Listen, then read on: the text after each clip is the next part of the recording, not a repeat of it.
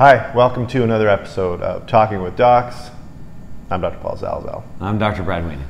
Journal Club. Journal Club today. You ready? Yeah. Well, it seems nowadays too, because of the internet and ability to produce research and papers, that there are so many that are coming out. You have to kind of peruse them constantly and find out what's important. There's so many important articles. We're just trying to tease out the ones that can help you guys. Helps me go to sleep at night. That's why I read them. Yes. So this article is published in Alzheimer's and Dementia Journal. You get that one sent your home? Yeah, not yet. I'm going to get it in 10 years. Sure, you should. Effects of cocoa extract and a multivitamin on cognitive function. A randomized clinical trial.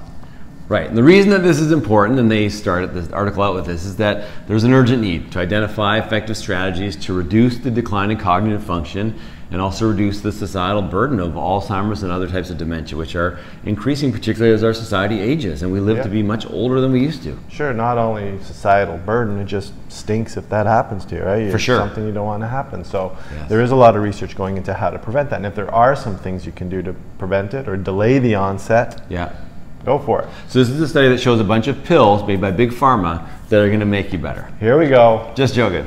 It's true though. Well, not really. Maybe. Yeah. Anyway, so on that, conflict of interest. Yes. Was there any conflict of interest in this? No. No. The study was sponsored by the National Institute of Health and the National Institute for Aging. Right. Imagine being the guy or gal that got the promotion, said, okay, you're going to head up the National Institute of Aging. What are you trying to say? I want to head up the National Institute of Sport. Yeah, maybe you're young. Maybe you're young at heart. That's right. But now you're the National Institute of Aging vice president. Yeah, well, there you go. In any case, there was no conflict of interest. The vitamin they looked at was Centrum. Right. So yeah, so it was a two-arm study with four different groups, right? 2 arms. Yeah. 4 So groups. Centrum Silver. Yeah. Versus placebo. Yeah. And then, as a lot of people are going to be very interested, what was the other one?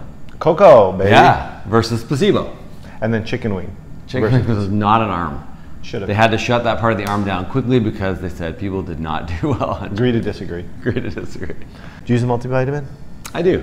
Yeah. Do you take Centrum or what do you take? I do. Really? Like Me too. The men's version, not the silver one yet. This may be very reassuring for me because I've been taking Centrum for many years. I ran out for a while and I started taking my wife's Centrum for women. I was super organized for like a week after I took that. Yeah. However, I've been taking it for a long time, so this might tell me that the thousands of dollars I've spent on multivitamins may have some value now. There you go. It's interesting. Well, let's find out. So the method they had so it was a randomized controlled trial. So it was a well-designed, well-run trial. Good. And they had very specific inclusion and exclusion criteria. So the people couldn't have significant medical conditions. So no previous heart attack, no stroke, no TIA, no previous vascularization. No cancer. No cancer in the last couple of years. No serious illnesses preceding. And those were kind of the main ones that are teasing out. And then they randomized the groups. And the reason you tease out, you have exclusion criteria is because you want a homogeneous group of people. Right. Because you want to minimize the other factors so you can answer that specific question. Oh, the other important thing is they couldn't currently be using cocoa on a regular basis or multivitamins, obviously. Right. Yeah. Okay, fair enough. Yeah. So how many people did they end up getting in this study? 20, was it 2,200? 2269. 2269. Yeah. Someone's been taking their multivitamin. That's right. So 2269. Or eating chocolate. 2269. And then they did a series of questionnaires and tests over the phone to measure the baseline cognitive function. Yeah, so they had validated questionnaires, validated tools that you use to measure baseline function, things like memory recall, number sequencing, tasks, things like that. And when you say validated, it means someone else has previously done a study to show that the test or this tool actually measures what it's supposed to measure, rather than saying, Paul saying, well, listen, if you watch Jeopardy and you get 4 answers right, that means that your cognitive function is 0. That is, who gets 4? Jeopardy. Do you ever get 4? Like, that's a lot. Wheel of Fortune. A little more chance with that one. Okay, and then, so they did the baseline. And then followed them for 3 years. 3 years follow-up. Right. Decent. So we got good numbers. Decent length of follow-up. Oh, and the percentage of people that they kept in the study was around 80%, close to that. Which is hard in an elderly population, and by phone, it's tricky. Especially if they're going to forget that they got to do this questionnaire, right? Right. Okay. So results. Drum roll. Really? So it's, remember, we're talking about basically chocolate, multivitamins. Yes. Let's talk about the chocolate first. Sure. Spoiler alert. Did the Easter Bunny help out with your memory this year? No. No. Yeah, and so originally, or some of the thinking previously about cocoa helping your brain function is that it has something called flavonols. And that the thought is that these provide vasodilation and increased cerebral perfusion to make you smarter or make you more cognitively intact. So blood vessels get bigger, more blood to the brain. Makes sense. And yeah, so unfortunately it didn't work. No. Nice try. And it could be that the dose was not high enough, potentially, so Yep. it doesn't mean stop taking your chocolate, because we've had other videos that Yep. show that chocolate does have some health benefits, Yep. but not specifically at this dose for this measured Right. outcome. Because everybody wants to have a great memory and rotten teeth. That's right. Okay. So multivitamin. Yeah. You're taking that horse pill once a day. So for me, even though I take it, I wasn't a huge believer in it, because I thought a lot of times the amount of your RDA in each of those, because it has like 29 things in it, and I thought, oh, really, does this make a difference? But Yeah, I have to agree with you. I was more of a faith-based multivitamin taker than a scientific fact-based one. right, but It turned out there was. Yeah. There was an effect yes, detected with taking multivitamin daily, and the effect on your memory, recall, and simple task performance in an elderly population. yeah. So A those positive effect. yeah, and statistically significant improved effect. Let's show it. I'm going to try and show a graph here. Okay. Where you can actually see the baseline function. Yep. And then you can see the group that's taking the multivitamin. Yep. Here it is here.